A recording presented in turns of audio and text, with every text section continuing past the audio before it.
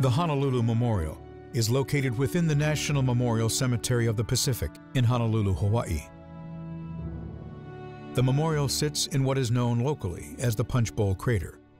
It was once a volcano, symbol of earthly violence. Now it is a quiet place of contemplation.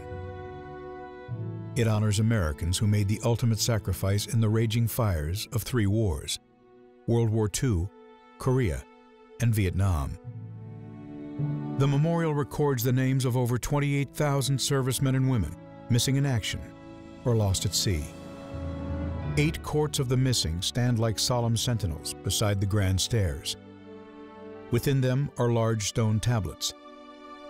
They display the names of over 18,000 Americans missing or lost at sea in the Pacific during World War II. Other tablets commemorate the more than 8,000 Americans missing from the Korean War.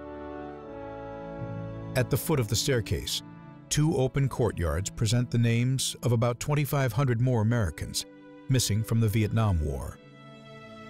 Their courage and sacrifice is well remembered in the words by poet Archibald MacLeish, inscribed on the wall: "We leave you our deaths, give them their meaning."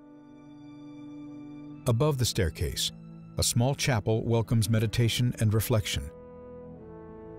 To either side, galleries contain striking mosaics that portray operations in each of 3 wars. The Honolulu Memorial was dedicated in 1966 to honor the American Armed Forces in the Pacific, men and women who served during World War II and the Korean War.